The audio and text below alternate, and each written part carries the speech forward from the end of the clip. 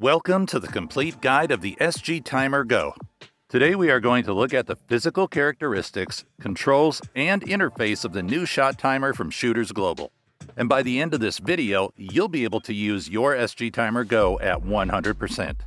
The SG Timer Go has a top-mounted screen with a backlight. The backlight will turn off after 30 seconds of being in standby. It has two buttons, Start and Function. The sensor is located on the front and the buzzer is on the bottom along with the USB-C port for charging. The timer comes with a quick release belt attachment.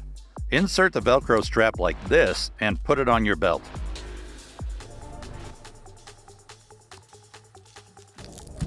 Slide the timer on from the top. To remove the timer, push the lever and pull the timer up. If you are using an optional clip, slide it up the same way. To remove it, firmly insert the tool included in the box and push the clip down. To turn on the timer, press and hold the start button. To turn it off, press and hold the function button and quickly press and release the start button. The timer will also turn off automatically after 30 minutes of standby. To switch between shooting, dry fire mode, and RO mode, press and hold the function button. In shooting mode, you'll see your preset, delay, and the sensitivity level. To change the presets, use your function button. After you start the session and shoot, you'll see the number of shots made, the time of your last shot, first shot, and the best split.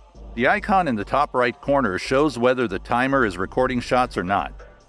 If you're using par time and multiple sets, the timer will show when it's recording, and when it's a pause between the sets. To start another session right away, press the Start button. To end the session, press the Function button. The results screen will show you the number of the shot, shot time, and the split between them. First shot is always fixed on top, followed by the last shot. To scroll the shots down, use the Function button. If there are multiple sets, they will scroll from top to bottom one by one, and you can see which set it is in the top right corner. To exit the main menu, press and hold the Function button. The controls in dry fire mode are the same. On the screen, you'll see the mode, Smart or Classic, delay, time goal, and number of reps. In Smart mode, the timer will also show the delta between your goal and the execution time. RO mode is the same as shooting, except the results don't get saved to your account in the Drills app. To configure shooting presets and dry fire settings, use the Drills app. Tap the timer icon and connect your timer. Go to Shooting Presets. After the preset is configured, give it a name, save it, and it will appear on the timer. That way you can, for example, switch between instant and random delay on a range without using the app. You can also start the timer from the app.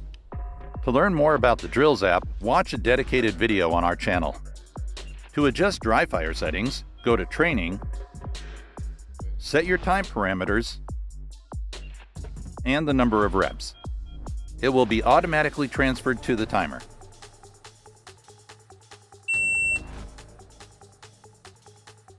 To switch between the exercises, just tap on it in the app and it will change on the timer.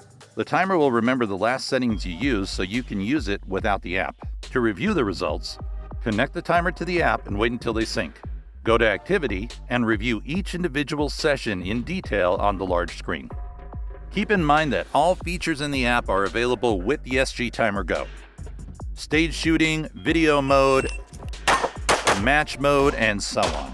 To learn more about them, watch the dedicated videos on our account. If you have any questions, leave them in the comments. And thank you for watching.